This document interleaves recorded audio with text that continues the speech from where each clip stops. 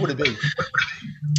Well, actually, I think what we need to do is just keep doing what we're doing. I think growing an entrepreneurial ecosystem takes time.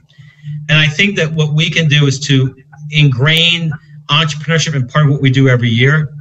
So I think what is now is not resting on any successes, because I think we're a long way to go. And we certainly can't get complacent. So the first thing we do is realize this needs to be part of what we do every year. And basically, we need to commit as a community to have the systems in place to identify entrepreneurs, install the systems to support, and install the systems to retain. I do think that there's an opportunity looking at our 300th year anniversary, New Orleans' 300th year anniversary, 2018, to really set a community-wide goal that could New Orleans be a top 10 city for entrepreneurs in the world. And that may seem like a crazy idea, but there's a chance that we could be. So I think if we just set broader visions and broader opportunity, I think, and we bring people engaged, we can achieve that goal. But lastly, I think a missing piece right now, which I'm encouraged to see it, is not capital. I don't think capital is the issue as much as talent. What we're seeing is an influx of seasoned talent, and seasoned I mean by 40-year-olds, 50-year-olds coming with experience. They're mentoring these companies, investing in these companies, and scaling. We need talent here to scale these businesses. Without that talent, they may leave. So I think that's the next frontier of this movement. What type of talent? Are we talking about technology talent? Are we talking about business acumen? What type of talent would you say we need the most of? I would say both. Certainly, we need technology talent, but every community needs that. But talent of seasoned professionals that know how to scale businesses. So I think we have a great entrepreneurial community that can start a business and grow it to 50, 60, 100 people. But the talent to take a company with 100 people to bring it to 1,000, that's a seasoned management group, a seasoned sales group, a seasoned marketing group. It also takes a seasoned professional community of lawyers and bankers who know how to scale, and also a seasoned group of people who know how to grow businesses. So I think we have a great base of startups, of startup entrepreneurs. But when you start having companies like Receivables Exchange and Federated Sample and Naked Pizza and iSeats, those companies are now at a point where they're able to scale, and they are starting to attract the talent to do that. And I think that's an opportunity. And Steve, what we're seeing, which really excites me the most, is people are moving to New Orleans. And I think the brain gain is a great thing. The young people moving are great. But we're seeing a seasoned brain gain. We're seeing 40-somethings and 50-something-year-olds move here with their kids because they believe the school system is good. They believe New Orleans is a better place to live than New York and Boston, but they see the opportunity. And when we start attracting that talent base, you'll start to see some companies scale. This sounds really exciting. Now, another really exciting thing, if I might say, is that upcoming is the Entrepreneurship Week. This is what, the third year, fourth year? One more. This is the fifth. This is the fifth. Wow, I've been the first. We all grow up. This is the fifth New Orleans Entrepreneur Week, which is the culmination of the entrepreneur season, and which starts in July and culminates in March. It will be March 16th to the 22nd.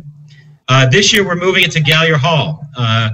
We used to do it in the IP building where the Idea Village exists, but we moved it to Gallier Hall, because we'll have over 10,000 square feet. We're going to be doing over 42 free sessions for local entrepreneurs. We have 4,875 seats, or the capacity for people to attend these sessions. And so this year we're projecting about 1,000 local entrepreneurs will be attending this week, which is almost over a double from last year. We're also bringing in 16 of the leading national investors from Texas Pacific Group, to Kleiner Perkins, to Trident, to Battery, Revolution, others who are coming to New Orleans to be looking at 16 local companies that are seeking capital. So everything is growing here, but the good news is you're seeing a local engagement as well as a national attention to what's happening in New Orleans. So what type of events or what type of programs would y'all be having?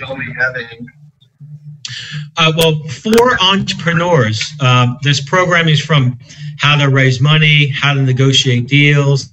There's something called the Failure Fest, where successful entrepreneurs talk about their ups and downs.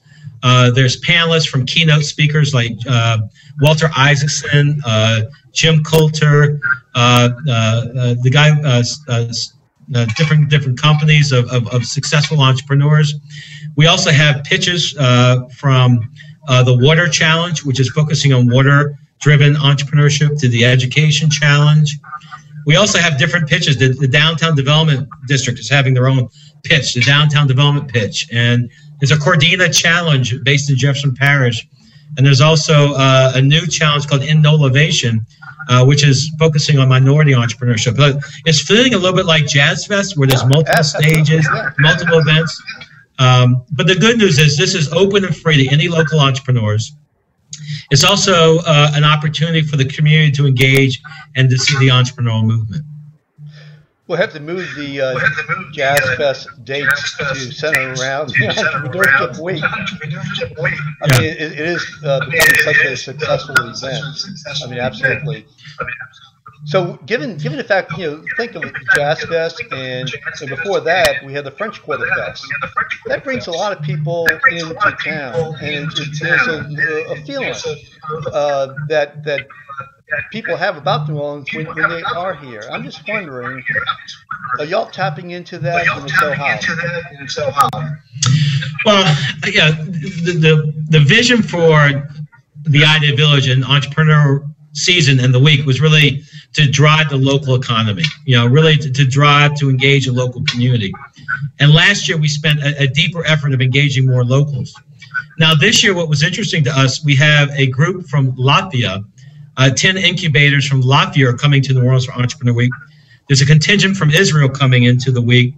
There's also a group of 10 executive directors from Goldman Sachs coming in during the week. So we're seeing people from around the world come to New Orleans to observe what we're doing and to learn. So if you were to ask me 12 years ago in the bar, we got to build something that the world will take notice, that really was not part of our mission. But I do see that New Orleans can be positioned as a model city for entrepreneurship, innovation, and how we have rebuilt the city through new thinking. So looking forward, last year we had about 1,500 to 2,000 people attend the week. And the way we measure that is from the final day at Manning's, where we had over 1,500 people in the final event.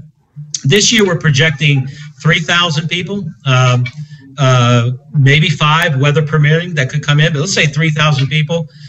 We could make a vision that by 2018, could this week rival South by Southwest?